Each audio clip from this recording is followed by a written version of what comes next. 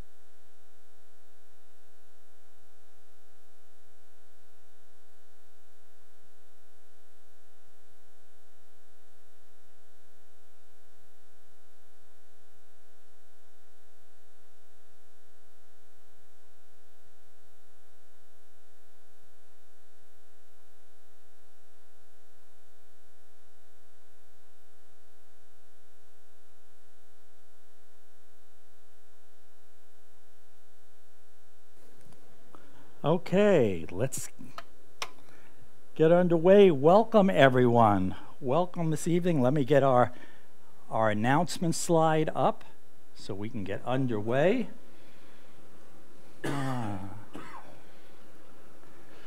Okay, some announcements on the upcoming weeks. Next week will be our November 3rd black and white print competition. And since it's a print competition and we need about 20-30 minutes for the judges we have to occupy you while the judges are judging the prints. And we're getting low on speakers for this little time too. So I got hauled out again. I will give you my song and dance on November 3rd. I'm going to give a 30-minute talk on the monitor calibration, how and why. That'll be the pre-print competition talk. And we'll go over just a theory of why the heck should you even bother calibrating? You know, does it make any difference? You know, how do I do it? You know, how does that affect my prints? That type of thing. Just some basic kind of stuff to give you an idea.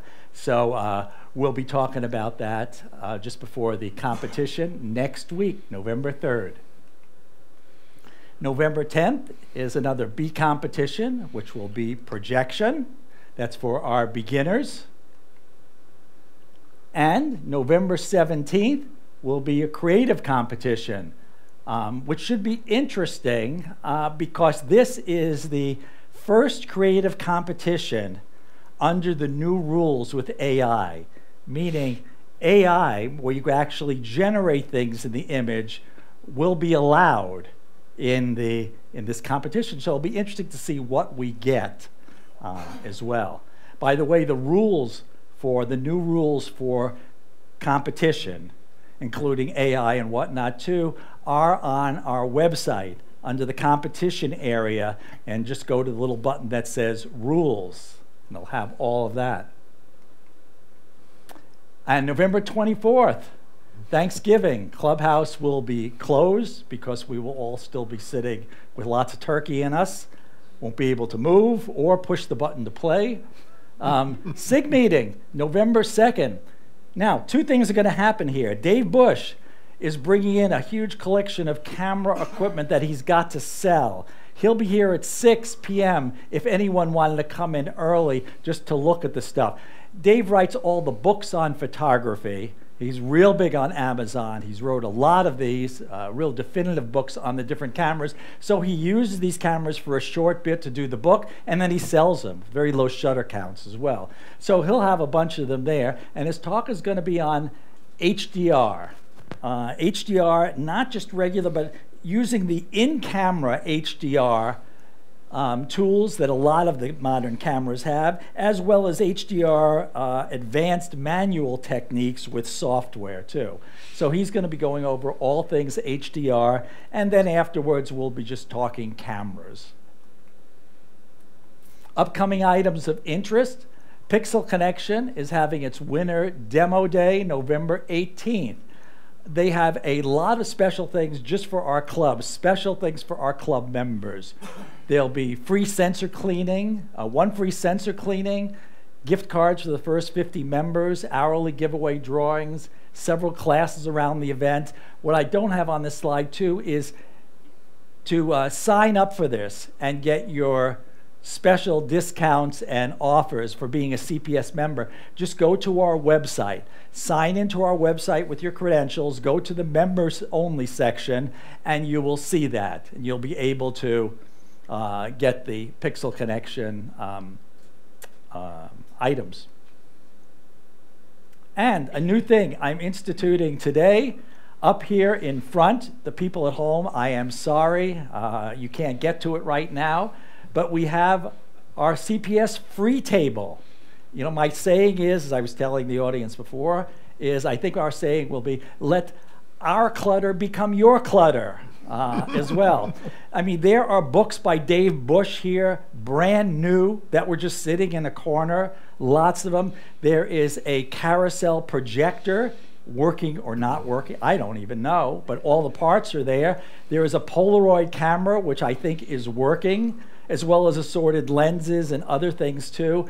This is just stuff that were found sitting in corners. We are giving it away. The table will just stay up. If you see anything you like, just pocket it and take it home.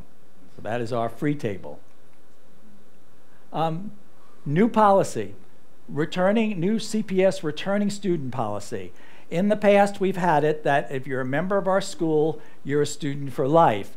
We are changing that now. The board is changing this to a $10 fee for any returning students to any of the CPS schools. So if you've taken a class and you want to repeat that class, repeat an individual class, the whole course or whatnot, it's just a single $10 fee. And that's to help cover rising costs in both technology and administration as well. We still feel that's an excellent value. $10, that's it. You get the whole new videos, you get the new course downloads, everything else like that. So that is, you will find that if you are signing up as a returning student. We plan to put that into effect December 1st. And of course, our schools, Fundamentals Good Photography, Intro to Photoshop Photo Editing, Lightroom Classic, and Intermediate Photoshop Photo Editing are all coming up. Great values for the money. They are all in person and virtual as well. You could find out more about them and sign up on our website, just under the schools section, to find out more about them. And it is not too early to save the date. Cabin Fever Party, which we started last year after COVID, and it was a tremendous success. Food, prizes, robbers auction, lots of fun, annual tradition. We hold it right here. We move out all the chairs, have tables. It's like a potluck thing, and it is really a lot of fun. Hold the date, January 27th, 2024. This way there is no excuses when you tell me, oh, I had something else scheduled. So we're the first in. The light painting workshop that we had last week, where we had Jeff Leimbach in doing it, actual hands-on demonstration here. Before his hands-on demonstration, and it was really, really well attended, he gave a 40-minute talk on it as well. And what I did is I recorded that talk and I put it up on the website. So you'll find that on, just sign into the CPS website with your credentials, go to the members only area where we have all of our videos and Zooms and things, and you'll find that right there. And of course, all of our public meetings are all on our YouTube channel. And to get there, you just go to our website, and in the upper right, there is a YouTube icon. Just click on that. When you get to the YouTube page, click on Live, and then you will see all of the CPS lectures and talks in order. So, without any further ado, we will get to the main attraction tonight. We are lucky enough to have one of our own members, Ken Hubal, who is going to talk and give us enough time to get our equipment set for next April's solar eclipse. And he's going to talk on that tonight. So Ken, I'll get your turn it over. Your phone. That's okay. Just we'll get you all hooked up sound-wise. We'll take care of that. Let me just start to get things set here. Okay. And then we'll check your sound thing. Just click on. Got it there. There we go. Maybe you can Good. We're going to do a test on the sound. testing 1, 2, 3. Yep, we got you. Okay, that's the clicker. There you go. Okay.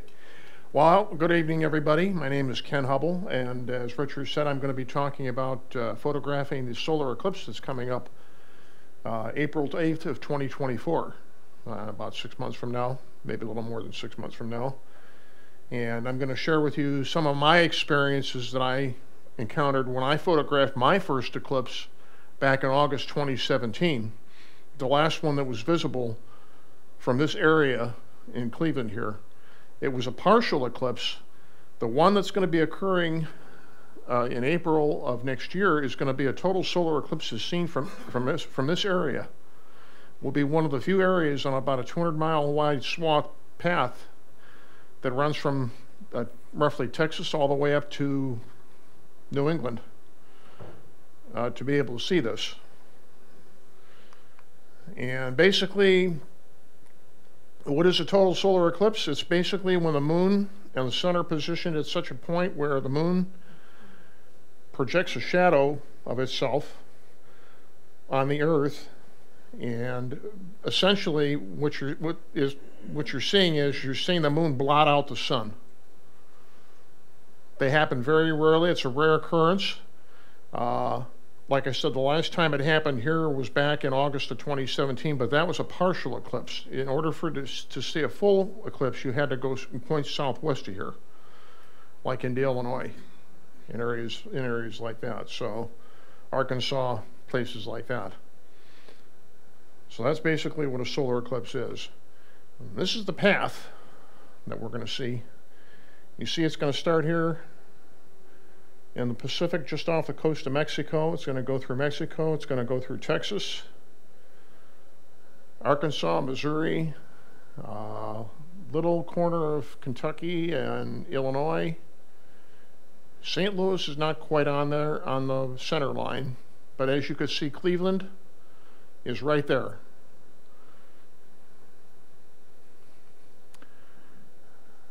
And for us, it'll start first contact, which is when the moon makes first contact with the sun, will be at 1:59 p.m. Eastern Daylight Time.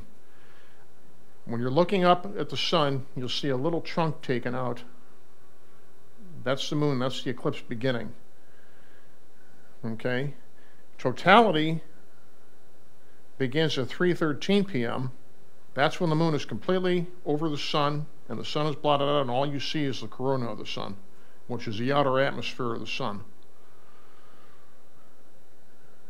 And the maximum eclipse, which will be for about halfway between the midwave totality, will be at about 3:15 p.m. I think totality is going to last something like about 4 minutes. So this is going to be a rather long eclipse. So you'll have plenty of opportunities to get your cameras ready and have your cameras up there and ready to photograph it. And you'll have a nice long window. I think it goes a little over 4 minutes, actually. I couldn't get exact figures on the internet. I've heard 4 minutes. I heard somebody said 4.5 minutes. So I'm just going to go with 4 minutes. Basically, all you really need is your camera and a sturdy tripod. And this silver thing here that says Thousand Oaks Optical on the end of it, that's a full aperture solar filter. That goes over your camera lens. And what that does is that makes it safe for you to point the camera at the sun without ruining your sensor or ruining your eyesight. Okay? You never want to point your camera at the sun without a solar filter on the end of it. And that's just one type of solar filter. They do make solar filters, and I'll talk about this a little bit later on in the presentation, that thread onto your camera lens like a filter would, like a UV filter or a neutral density filter or what have you. And those are available as well. However, I don't really recommend those. I recommend this type instead. This is a slip fit filter. You just slip it on and slip it off, because you're going to want to have some lead time between when the partial phases happen and when totality happens, because during totality you're going to take the filter off and you're going to photograph without the filter while the sun is totally eclipsed. And you want to be able to just slip it back on again and not have to sit there and futz with threading and all this other stuff. I mean, you can do that. It's possible. You can thread it on partially and still have enough lead time to remove it in time. This is what you'll see typical image of the sun through a solar filter. This is through a Thousand Oaks solar filter, and this was taken approximately with I think a 300 millimeter lens. That's about the size image you will get if you're using a 300 millimeter lens. As you can see, there are sunspots that are visible. Those are not dust particles on the sensor. Those are actual sunspots, which are magnetic areas of magnetism on the surface of the sun. You're seeing the actual visible surface of the sun, the photosphere. And that's what the filter will reveal. And to prepare in advance, I would highly recommend freshly and fully charged batteries. The reason why I say that, and it's obvious, but it's not obvious, because my wife and I, Barb and I, went out on a photo shoot back earlier this spring to photograph some wild birds. And we checked her batteries before we left the house, and they indicated the camera indicated they were fully charged. However, when we got out to actually photograph, we took a couple of photographs, and before I knew it, we were down to 1 bar, and then the autofocus was dead. And then the battery died. So you want to make sure those batteries are freshly charged. The batteries had sat for about a month or 2 prior to being used. So you want to make sure you charge your batteries up the night before the eclipse so they're freshly charged. Very important to remember that. Extra memory cards if you need them. Of course, a tripod. You want to make sure it's a reasonably good, solid tripod, sturdy tripod. Shutter release, because you don't want to touch the camera while you're photographing. You want to have a remote shutter release, either wireless or wired. For our particular camera, we have a wired remote. And your solar filter for your camera, and you want to make sure you use an ISO approved 12312-2 certified solar filter. This is important because, and it'll say on the various websites that I'm going to show at the end of the slides, where you can obtain those filters from. And these are all very reputable companies, and these are safe solar filters, which means you will not be putting your vision at risk by using them. Or your camera, for that matter. Eclipse viewing glasses. These things right here. I've got 3 pairs I'm going to give away if anybody wants them. They're sitting here on the chair. Basically, you wear them like 3D glasses, like eyeglasses, and they will allow you to look up at the sun and follow the event as it's going on. And of course, make sure your camera and your sensor and your lens are clean. You don't want to have any dust particles on your lens or camera sensor.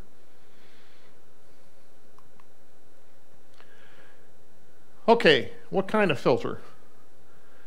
A proper and safe solar filter or neutral density filter of 16 stops or higher will do the job.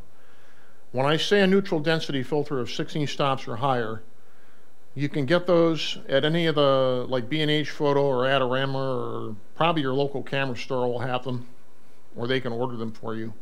But it can't be anything lower than 16 stops. It will let in too much light and not block out enough light, and that could damage your camera sensor and consequently your vision.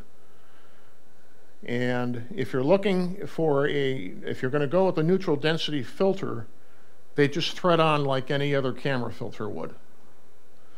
And if you can find the filter size of your lens, it's indicated on the side or on the front of your lens as a 0 with a line through it and a number next to it. So if you have a 67mm filter, you'll have a 0 with a line through it, and it says 67 afterward, or 77 or 58 or whatever filter size your lens happens to use. And importantly, you never want to use a photographic neutral density filter for direct solar viewing. Very dangerous. They're not made for that. Don't do it. It's not worth risking your eyesight. Use the Eclipse glasses if you're going to do direct solar viewing. You'll be taking them on and putting them off constantly, probably, between when you're looking at the sun and looking at your camera, but it can be a pain in the butt. I know, because I had to do it for the last eclipse, and it got old real quick. But the thing is, you don't want to play games with your eyesight. So, and if you're gonna use a neutral density filter of 16 stops or higher, you don't want to view with the optical viewfinder. You want to use live view through your camera instead, if your camera has it. And most cameras, I think, nowadays do have that.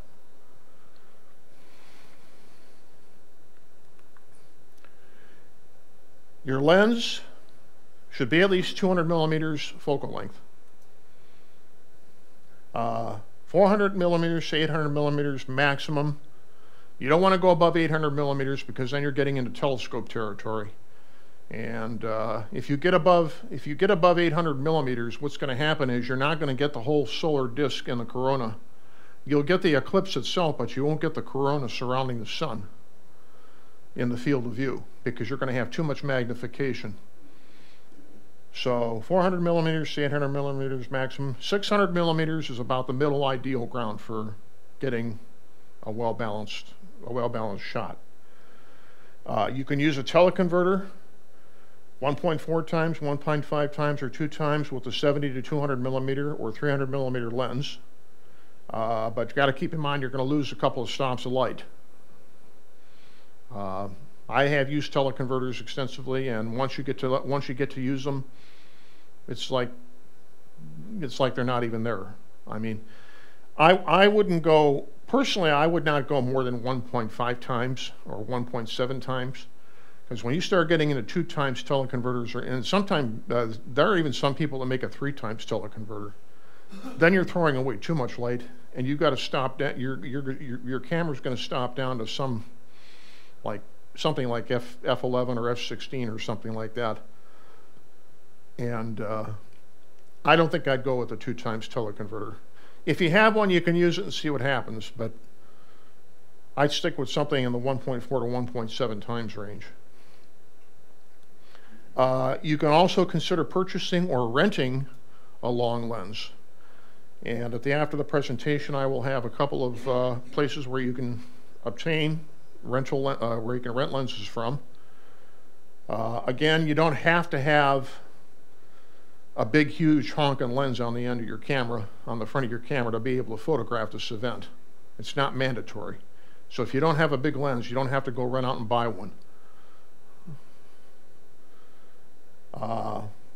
So you can consider purchasing or renting a long lens. It should be a large enough of the image of the solar disk and corona without cutting anything off. So you want to have some black space around the entire image. Here's an example of a solar disk shot taken with a 200 millimeter lens. And you can see that it's still, it's still large enough. You can barely, I don't know if you can see them in the audience here, but you can make out some sunspots here. But remember, you're not photographing sunspots specifically. You're photographing an eclipse. So a 200 millimeter lens is typically the minimum you'd want to use to photograph this eclipse with.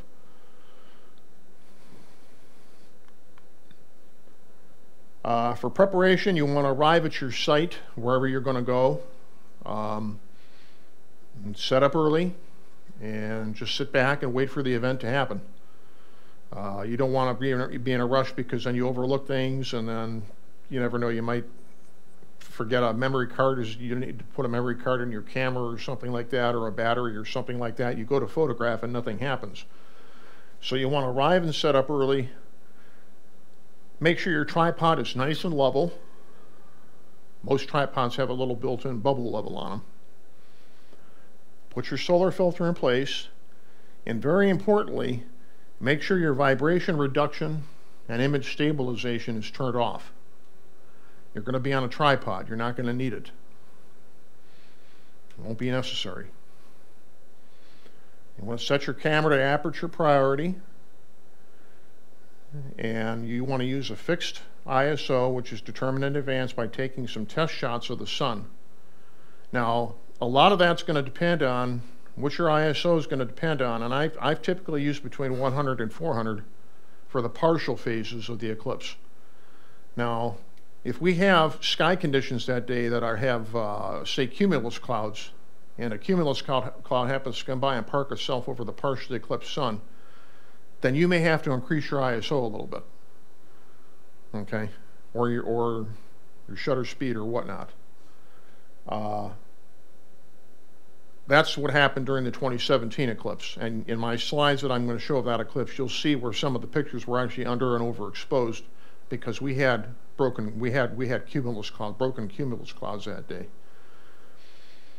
If possible, shoot in RAW format, and you want to choose spot metering. You're only going to be focusing on the sun. And that's what that's going to be a small, relatively small image, a small part of the sky. Take some test shots of the solar disk to compose the shot using the camera screen. I recommend bracketing exposures and use auto bracketing if you have it available on your camera. And very importantly, exposure compensation. That's a very important thing to remember because, again, if a cloud comes and parks itself over the sun, it's going to dim the sun to the point where you may have to over or underexpose, depending upon the nature of the cloud or what have you, or whatever the weather's doing that day. Provided we even see this thing here from Cleveland. And here's an example of 3 solar disk images. On the left, you have 2 stops of exposure, evenly exposed, and then plus 2 stops of exposure. So this is what I would recommend doing until you get an image that ideally looks like this. This is a properly exposed solar disk image. Kind of looks like a big orange.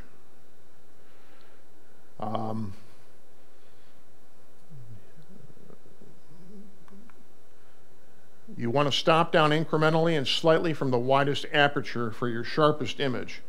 Most camera lenses work well when you stop them down by a stop or 2. That's when they start working really well. And that'll give you your sharpest possible solar disk image. If you feel you need to stop down more, then by all means do so, but adjust your shutter speed and your ISO accordingly. F5.6 to F8 is what I have found during the last eclipse to be best for the particular camera that I was using at the time, which at that time was a Nikon bridge camera. It wasn't even an SLR. I think it was a Nikon P6, Coolpix P600 or P610 or something like that. You know, you had you can zoom the lens, you press the lever and the lens, it was a fixed lens that zoomed in and out. Find your best focus, usually manual focus. For most of us, that's going to probably be infinity. And you'll want to use a base exposure of about 1/100th to 1/500th of a second. Again, a lot of that's going to depend on the sky conditions. If there's going to be scattered clouds around, that one could park itself over the sun, and you may have to increase you may have to increase your shutter speed a little bit in order to get a properly exposed image. But that's where the exposure compensation comes in.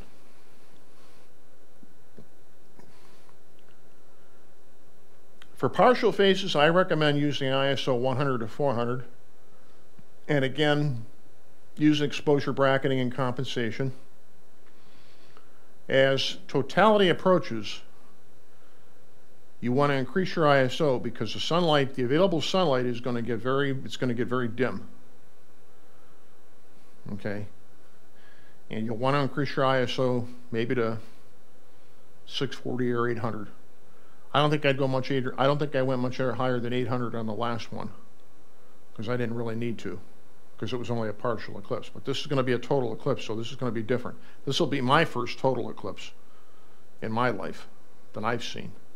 So I'm kind of shooting off the cuff here a little bit when it comes to, and hedging a little bit when it comes to how much you want to increase your ISO. For totality, you want to use a lower ISO, and you want to take your filter off the camera, and you'll want to remove your protective glasses. You won't need them. The sun will be completely blocked out. You won't be staring up at a completely full sun.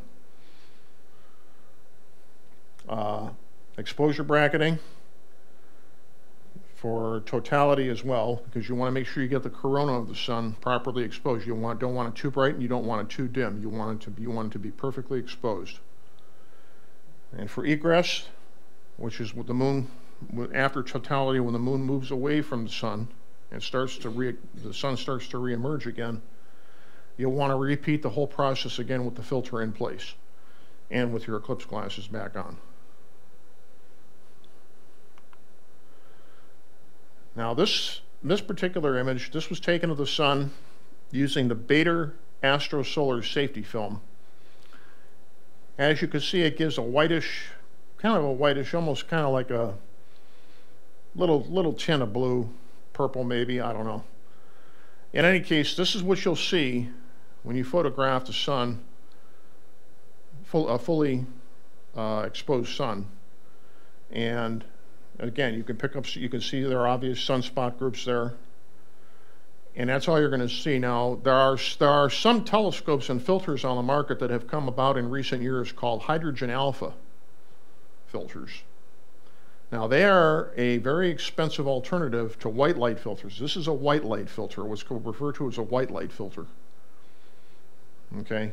Hydrogen alpha actually you actually can see the sun at a certain wavelength, which happens to be 656 nanometers, which is the hydrogen alpha line in the spectrum. And what that reveals is the prominences on the side of the sun, those flame-like structures that you've seen pictures of in NASA photographs and whatnot. Those are nice. Those are spectacular. So if you have one of those, consider yourself lucky. I've had them in the past. I've been very fortunate to use them. I've never had one during a solar eclipse. I don't really go out. I'm not a sun worshiper anymore, so I don't have any more of those. But if you have one, feel free to use it, because you'll get some spectacular eclipse pictures of the sun photographed in hydrogen alpha.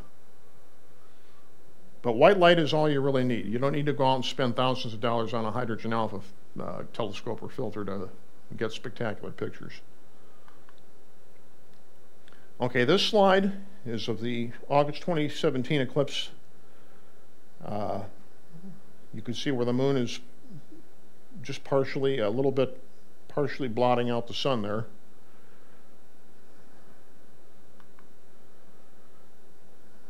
As you can see down here, we did have some clouds that day that were interfering with the event.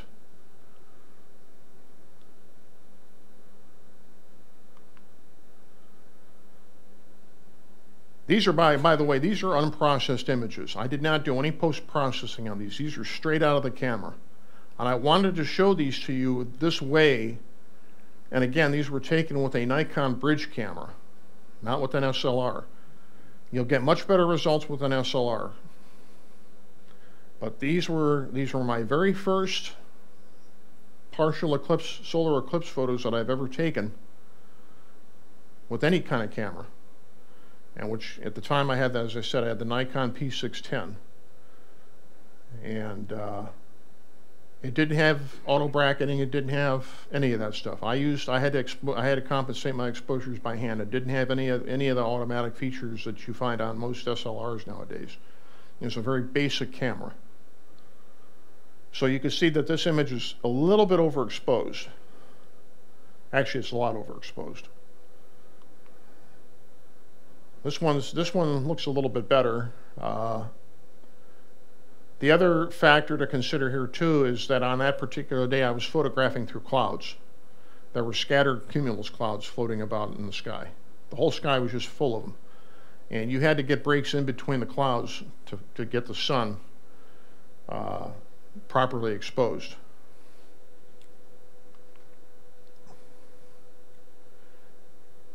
This is a little bit better exposed. You can see the sunspot groups there.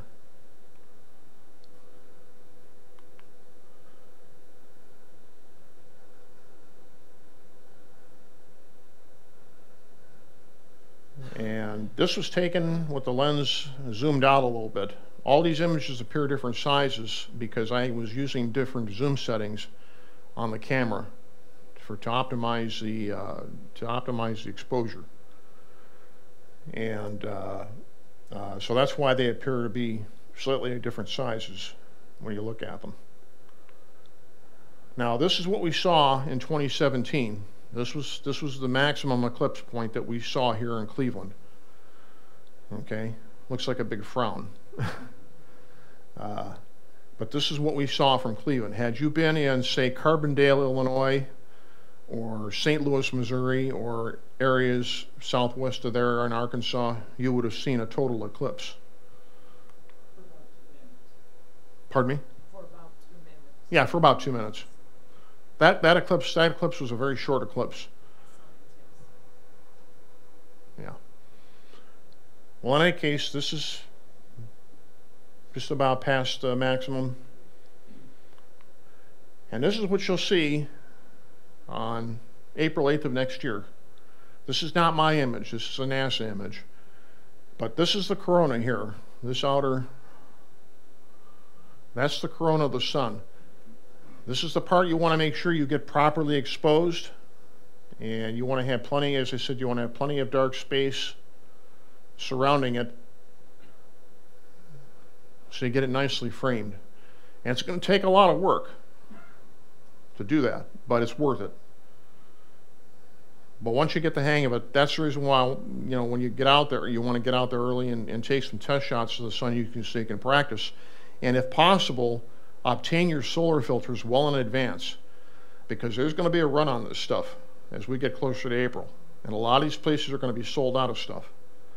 If you're going to go out of town, you want to make sure you make your motel accommodations and your reservations now, about this time, because, as I said, this is going to be this path of totality is going to be very, very narrow. It's going to be a narrow strip that's going to run up the center of the country.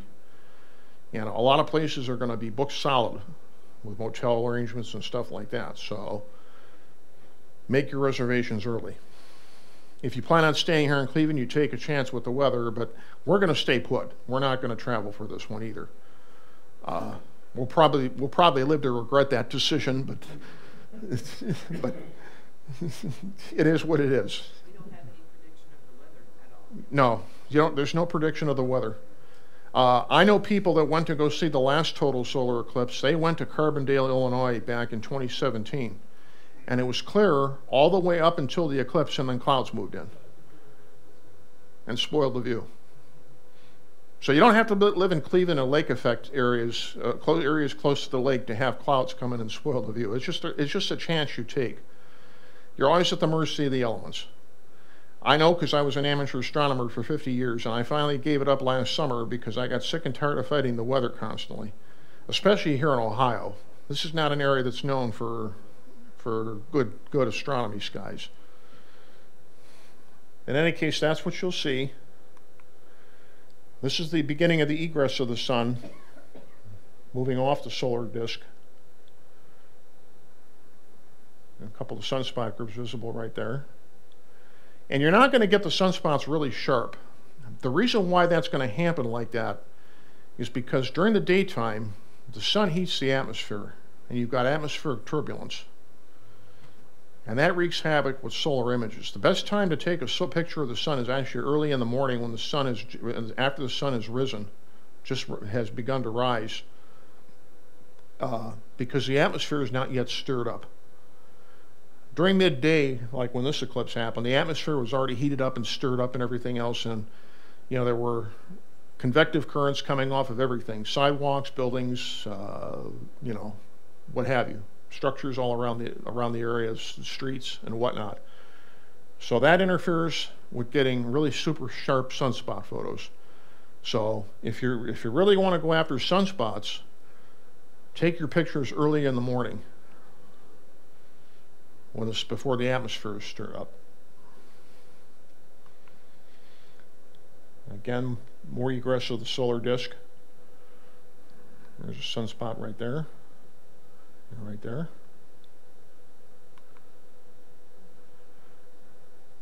This one's a little sharper. These sunspots stand out a little bit sharper here.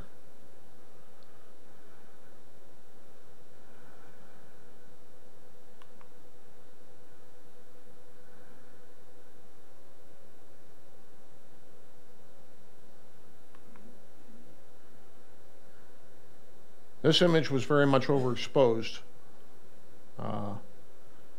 And you can just barely make out the two sunspot groups over here near the limb of the sun.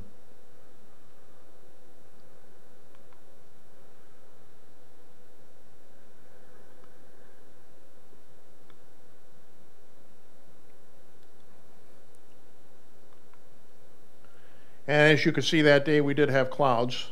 That was the last contact the moon had with the sun that particular day. After that, the sun came back and appeared normal again, appeared out of the mouth of the dragon. So that's what you'll get if you're after sunspots. That's not the best picture in the world. It looks a lot sharper on my computer monitor at home than it does on the projector here, but I don't know what the side projectors are showing, but it looks a little bit sharper from here. But in any case, that's typically what you're going to get with the commercially available white light solar filters that are on the market nowadays. So you'll get enough to be able to make out individual sunspot groups, but you're not going to make out real tremendous amounts of detail in the sunspots themselves because you're not using high magnification. For that, you need a telescope. And even a telescope is going to be problematic because, as I said, the atmosphere gets stirred up during the daytime. And the best time to go out and photograph the sun if you're after sunspots is, as I said, early in the morning, after the sun is risen, just risen in the morning. Sources for safe solar filters. The one I like to use, and the one that I've been using for the last, oh gosh, just over 40 years, is Thousand Oaks Optical. They make the solar light filters. They come in threaded camera filter style form or the slip fit form that I talked about earlier that slip over your camera lens. What you need to do is you need to measure the outside diameter of your camera lens at the widest point. Okay, if you're gonna use the lens shade, measure the outside diameter of the lens shade. If you're gonna leave the lens shade off, measure the diameter of the lens proper, the outside diameter of the lens proper. And you go on their website, and they will have a sizing chart that you can use for your particular diameter in millimeters. It'll always be in millimeters. So we're going to be metric here. And that website is thousandoaksoptical.com.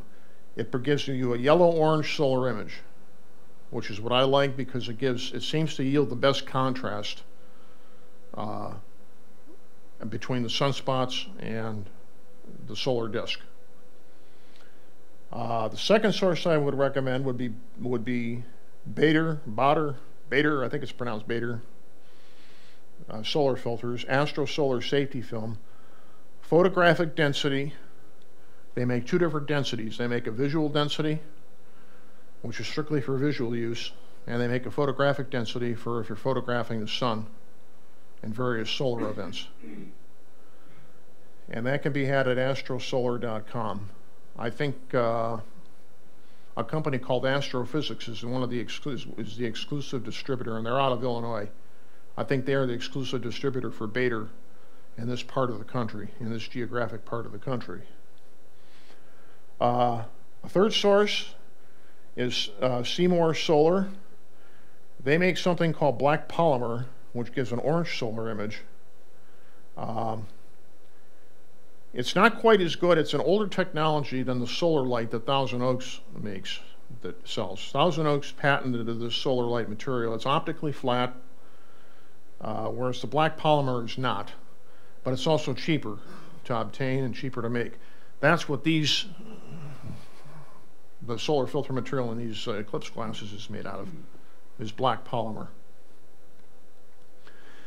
And if you're used to obtaining stuff online, you can get it from any one of these sources, but for a universal white light lens solar filter, I would highly recommend daystarfilters.com. You can get those exclusively through B&H Photo. They're a distributor for Daystar filters. And what they are is they have a filter on them, and they can have a cardboard cell around them that you adjust to fit your particular size camera lens. So that's why they're universal. They run about, I don't know, between 20 and 25 bucks. So they're not real expensive. And for lens rentals, I actually have another, well, there it is right there. Okay, I did include it. Lensrentals.com, Nikon, Canon, and Sony. You can rent a lens from them if you don't have a longer lens. Or borrowlenses.com. I've done business with borrowlenses.com before, and they're very good. They will ship to you free of charge, UPS 2-day shipping. You get the lens, you go on their website, order it, they ship it to you, you pay the rental fee for whatever that lens is. That varies from lens to lens. And they will send you the lens, and then when you're done, after a predetermined amount of time, you package the lens up in the box that they sent you, along with the return shipping label that they give you, and send it back to them. So if you don't have a long lens, that's another good source. And you want to remember to rent early due to large demand if you're going to go that route. Because everybody and their mother is going to be wanting a long lens for this thing. And these places are probably not going to have too much in the way of long lenses left the closer you get to the Eclipse. So I would recommend probably renting about maybe 30 to 45 days out in advance. And then you can return it the day after the Eclipse, put it back in the mail, or put it back into UPS and send it back to them, because you'll be done with it. And they do offer, I know Lens Rentals offers a option to buy the lens after you're done renting it. And they'll take off like 7 days worth of rental fee off the price of your lens if you decide to buy the lens. Borrow Lenses does not do that. You have to send them back the lens first, and then tell them you want to buy it, and then they'll send it back to you, and then you pay the normal price, their asking price for the lens. So it's actually not quite as economical as doing it from Lens Rentals. Lens Rentals, I believe, is based out of Nashville, Tennessee. Borrow Lenses, I believe, is based out of San Francisco, California. But they can get you stuff across country here in 2 days by UPS second-day air. Another good source for photographic neutral density filters and Daystar filters is B&H Photo. Adorama, I don't know if they carry Daystar filters or not. I didn't see them on their website. I tried looking for them, but I couldn't see any indication that they carried them. They do carry photographic neutral density filters, however. So that's a good source to get them, or your local camera store. And now that you have all these pictures of the sun, eclipse sun, what are you going to do with them? Well, you want to make a nice collage or something. Something to display to your family and your friends, and that you accomplished photographing this. This is just one example that my wife Barb put together of a lunar eclipse that I took back in October of 2004. This is me in the center here with my telescope that I was using at the time.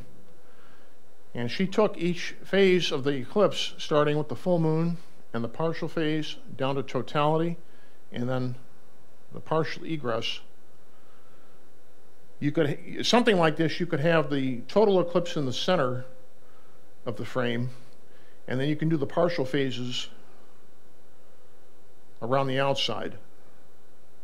That was done through Photoshop, and every time I went to save a picture after fixing it, it froze. The computer froze. He found out about his present coming to him when he heard the cursing from the other room.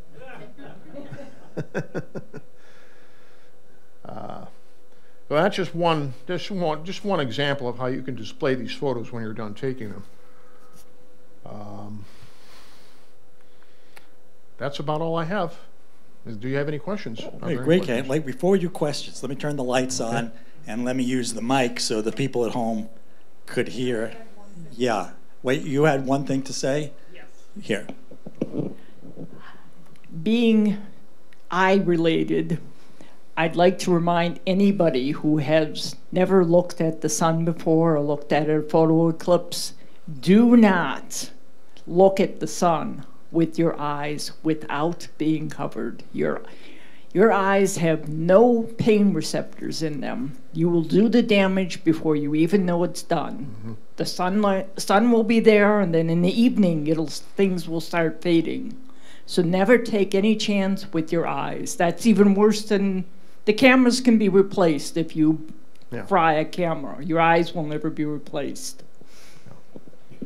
Good advice. We had a question back here? Yep. Wait, we'll pass it to you so people at home could hear. Hi, thank you.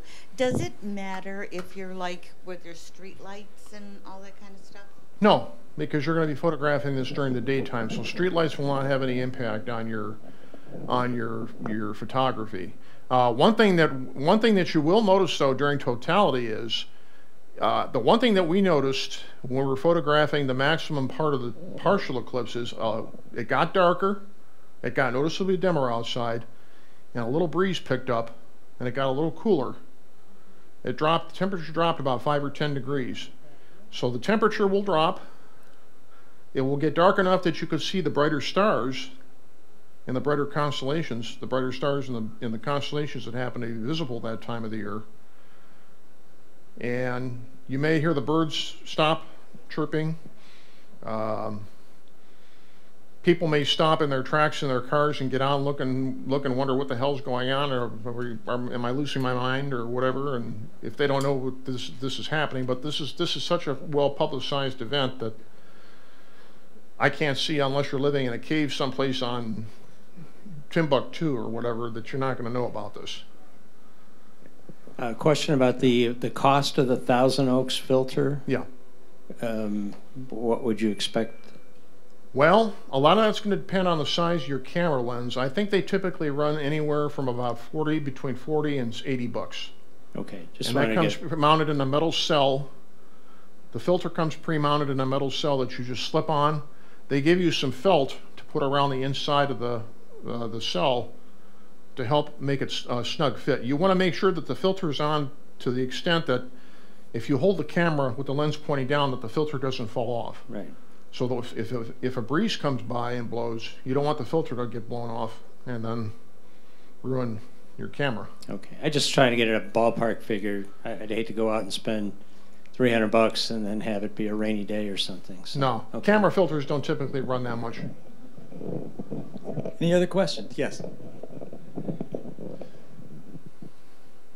During the partial eclipse, you probably don't have to worry about shutter speed, but when you have the total eclipse, what kind of, do you have to worry about a maximum shutter speed as far as for blurring the image, similar to like taking pictures of stars, getting short pictures like that? Yes. Typically, it is, whatever lens you're using, it is the reciprocal of the focal length of the lens that you're using. So if you're using a 200 millimeter lens, I think it'll be something like 200th of a second or something to that effect. That's before you see any blurring of anything, because you're not going to be using a tracking mount. Now, if you've got a tracking telescope mount that you can mount your camera on, by all means use it. They do make dedicated sky trackers that will track the sun, track the sun at the solar rate and the moon and the stars at their respective rates. They're a little pricey. They're about $500, give or take. But if you have one, by all means, employ it. Use it. Or if you have an astronomer as a friend. Yeah. Any idea how far away from the lake you should be to have a reasonable chance of avoiding or minimize? How far away from Lake Erie? Yeah. That's a good question. I know you don't want to be northeast of Cleveland because that gets lake effect up there big time that time of the year.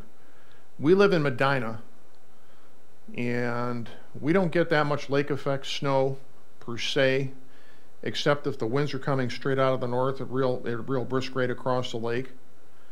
Lake effect clouds we do get. The farther away you can get from Lake Erie, the better off you will be. The farther away you can get. So if you can get someplace further south and west on that line, that totality line, the better your chances will be of actually seeing this thing and photographing it in its entirety. And as I said, if you're going to go out of state, make your reservations now, because places are going to get crowded. I mean, the last eclipse, people were lining the streets for hundreds of miles to look at this thing.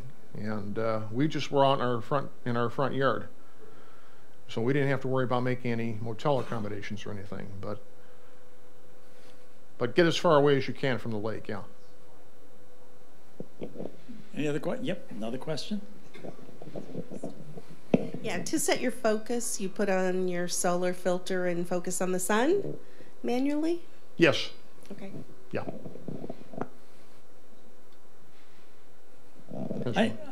One in back here. Okay. Thank you. The examples that you have were for shooting the eclipse where the sun is taking up the majority of the frame, like really focusing in on that as your subject. Do you have any, recommendations, or how does your advice change? Is it even worth like finding a spot and figuring out where the sun is going to be in the sky at the time of the eclipse and getting a shot where it's the landscape and the sun as it's approaching totality? You mean getting the landscape in with the sun as it's approaching totality? Yes. I've never done that. Okay. So I really can't answer that question. I've only focused on the sun proper. Okay, fair enough. It would make a nice picture. It does. No, I've seen them in sky and telescope. People have photographed solar eclipses from various mountainous locations and places that had famous landmarks in them, and they showed the eclipsed sun. Now, as far as a lens is concerned, if you want to do that, you want to use a wider angle lens, which means you're going to get a smaller solar disk image. You'll still see the sun eclipsed, but it's going to be a considerably smaller image than I showed of the 200 millimeter focal length one on the screen. But it does make a spectacular sight, getting something in context with something terrestrial in context with the eclipsed sun. Okay, thank you. Mm-hmm. Any other questions? Yes. I was just going to say, Wait. I'm looking on the Thousand Oaks Optical website. Okay, the threaded filters go anywhere between $49 and $79. $79 for a 95 millimeter. Yeah. Yeah, I mean that's very reasonable compared to what we're seeing online. Yeah. Is there other? I think you could fool at the time. I was going to ask about auto ISO. You were saying the ideal speed is like 100. Let's say you pick 1/200th of a second, and f8 is your opening there too. And the variable you're going to have is as more and more of the sun gets covered, the amount of light you'll need is if a cloud comes over. But if you're on manual with auto ISO, then you'll stay at a 200th of a second, f8, and as those clouds come over or whatnot, it should be just adjusting that from 200, up there. That would be another just consideration. There's probably a lot of ways you could do this. That's what I was doing with the bridge camera that I used at the time to photograph the one in 2017. That's why some of the pictures appear a little bit brighter than others. I was constantly adjusting the ISO manually on that camera. In other words, I had to go in the menu and go to the ISO setting and turn a lever or press a button. Whereas with the cameras we have now, we have a dedicated ISO button. You press the button and turn a little command dial, and you can adjust it on the fly.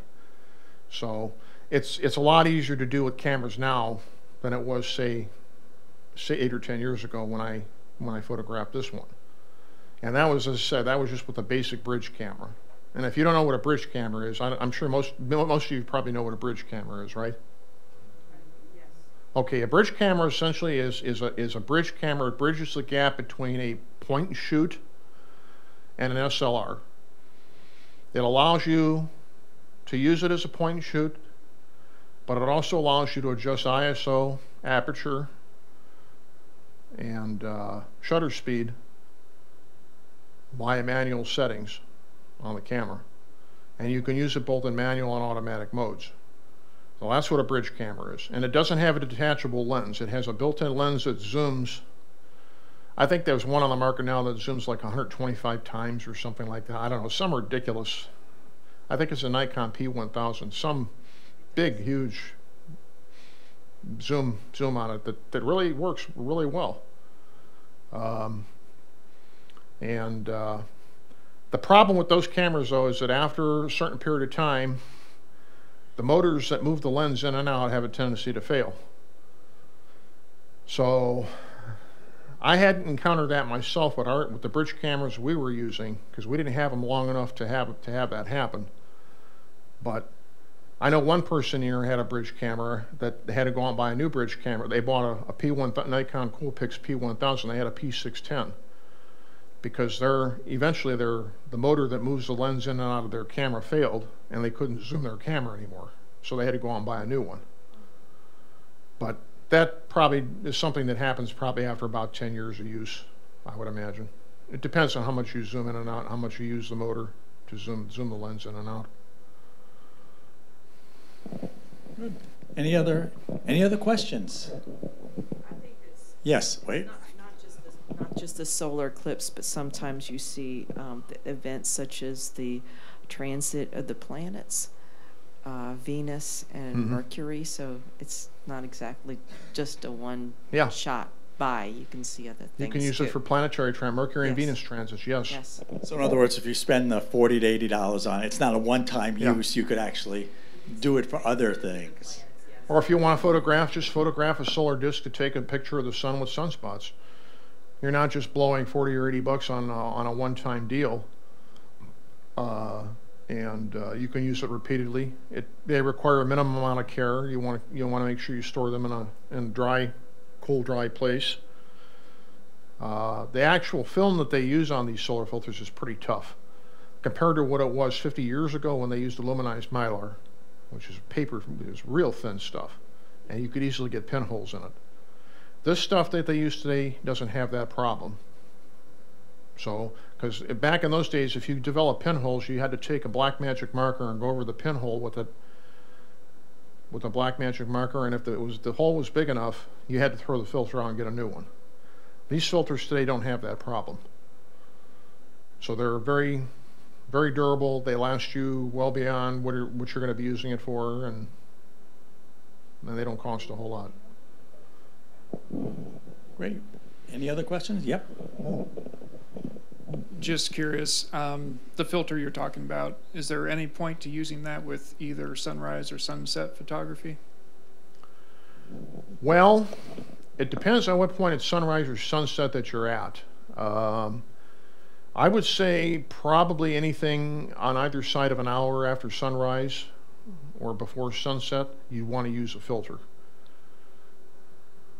Simply because you don't want to damage your camera's sensor.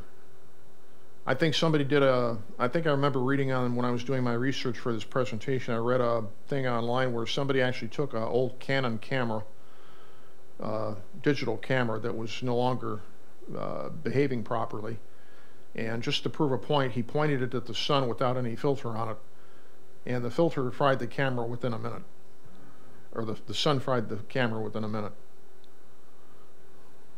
That's what will happen to your eyes if you look at the sun. And you won't tell because there are no, like she said, there's no pain receptors in your eyes. So don't risk it. Great. Any other questions? Yep. The presentation I went to at ILR, Learning and Retirement Program, Baldwin Wallace, the lady talked about the reflections also.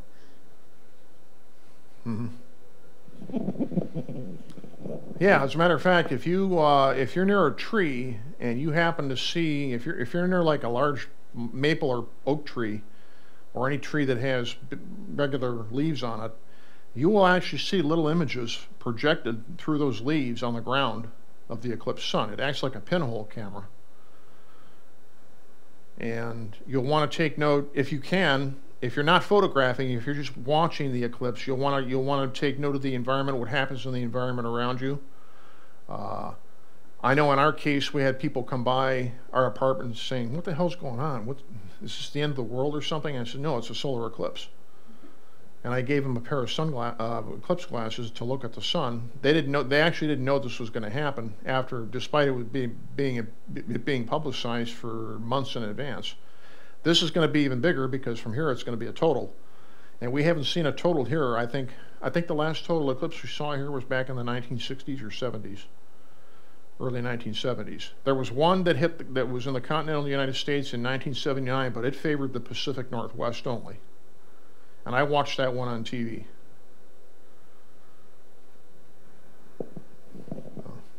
Any other questions? This is going, well, I thank you very much, Ken. Okay, This was Richard. yeah. Thank you. Yep, this is great. If there are any more, I'm sure we'll be tapping you again as we get closer. Okay. To refresh us too, so we have till Sure. April of next year. Sure. Okay, well, thank you everyone for coming. Thank you, Ken. Okay. Thank you, Richard.